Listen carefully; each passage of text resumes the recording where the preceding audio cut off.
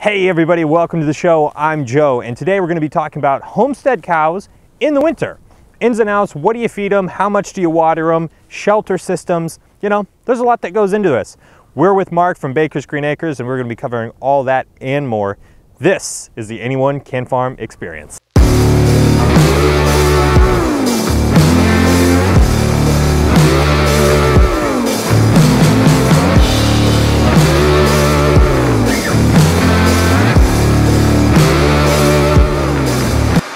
Okay, we're going to show you some things about beef production.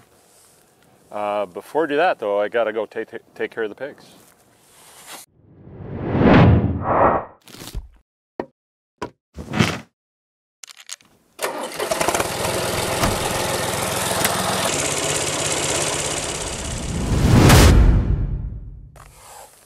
All right, let's go feed some cows.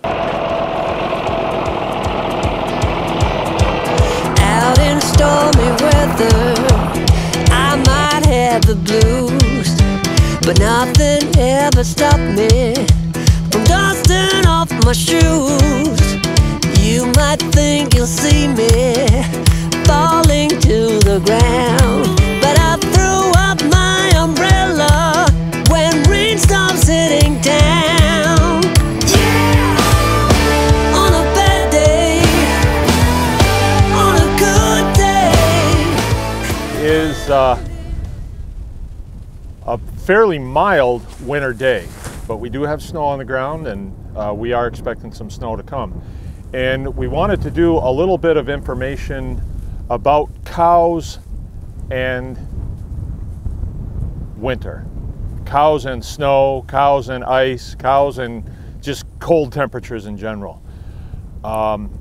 It's really not that complicated. I think we have to override our human emotions, that we think about our dogs being out in cold weather and how, gee, it's just terrible. Shouldn't they be inside where it's warm?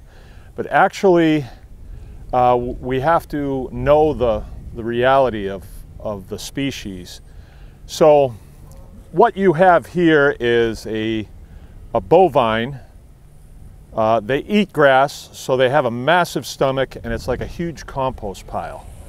And their temperature regulation system can heat their body up just as hot as it needs to be to counter the climatic conditions outside. Behind the cameraman here is a really nice barn. It's been there for a long time. It's got a big open door on it, and there's what's called the loafing area where these guys have access to the barn. They can go in if they want, and I suppose it's warmer in there than it is outside. But so long as they have a little bit of bedding on the ground that gives them a little bit of insulation from the ground, they're fine being outside. And outside is where they choose to be. The only time that they go in the barn is when it gets really hot in the summertime, or the flies are really bad, or it's raining. They don't like getting rained on, right? They don't like the sensation of it. It's not that they get cold, but they just don't like being rained on, so they will go in the barn then.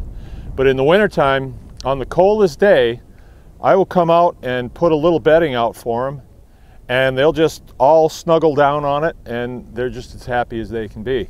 But you can see over here is a really good example. Those cows are laying down where the last male was, right? There's a little bit of bedding there, and that's where they're going to lay down on. If there isn't something like that out here, I'll provide it for them. It's not hard. You just bring out a bucket full of straw and drop it, rake it out a little bit. That's all they need. Animals are not actually grain eaters. These are grass eaters. They were designed to eat grass. So these animals have gotten to where they are now, and there's a lot of meat out here. That is all from grass, and then this time of the year, there's snow on the ground, so I'm feeding them hay, which is grass that we've dried and baled and stored in the barn for them. Mm-hmm. Yeah. And you don't supplement with grain throughout the winter whatsoever? No, not these guys. The milk cows get a little bit. We just processed one a short time ago, and the fat on the inside of the animal was phenomenal.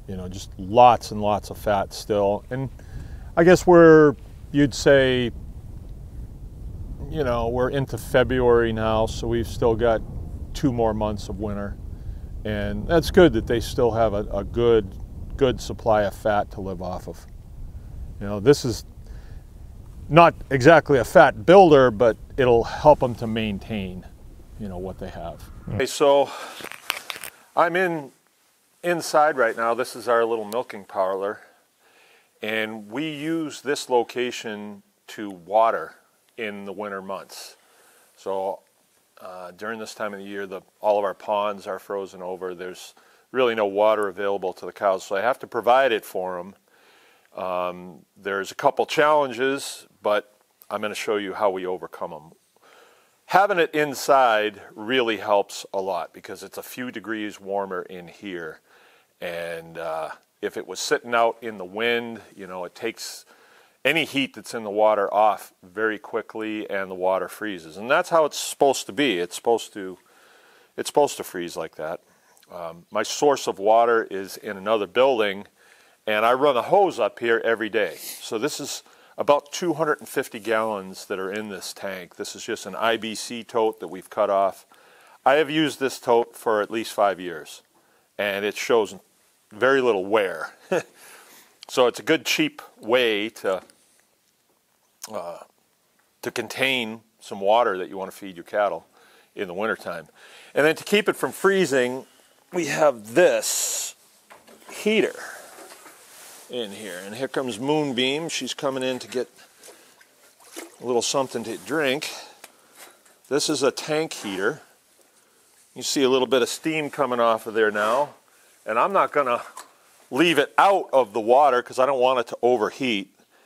It doesn't make a whole lot of heat. It's just enough to keep this water above 32 degrees. So it's not like you'll put your hand in this water and you'll feel warmth. It still feels very cold. It just will not allow it to ice up, at least not thick ice. Some mornings when we have extreme cold, you know, I'm talking 10 below, we might have a skiff of ice on top of here. And, you know, we'll break the ice. There she goes taking a drink. Good girl.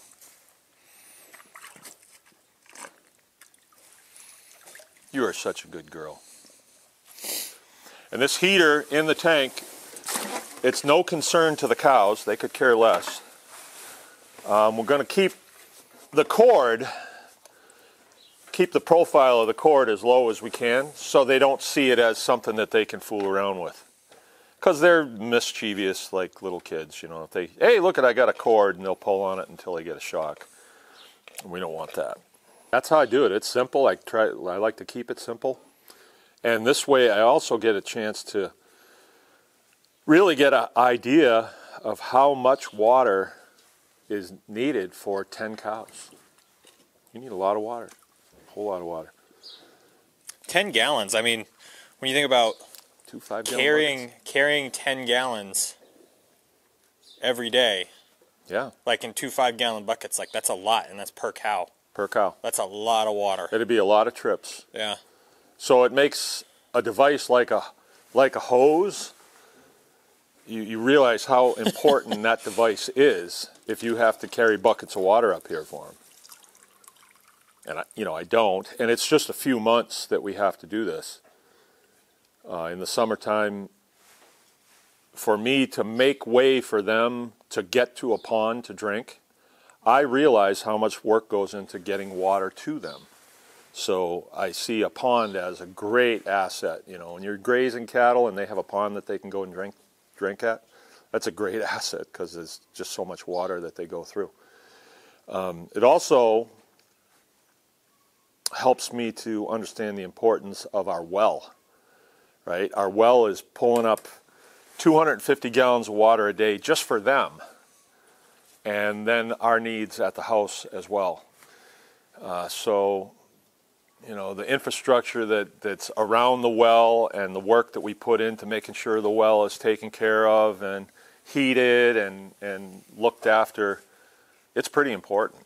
It's probably one of the more important components on a farm in any kind of production, whether it's milk production or beef production, water is so, so important. All right, there you have it, folks. As you can probably tell, it's not super complicated, but you do need to know what you're doing. Cows are really self-reliant animals. You give them food, water, and shelter, and they're generally pretty happy. So I have this one right behind me, like pushing his head at me. Hey, go on, get out of here. All right, so anyway, I hope you really enjoyed this video. It was really fun to make.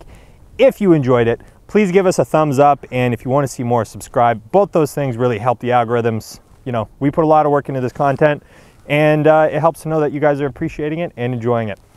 We will catch you guys in the next video. If you're interested at all about the rotational grazing that we do on the farm, go ahead, click this video right here, and we will catch you guys in the next one.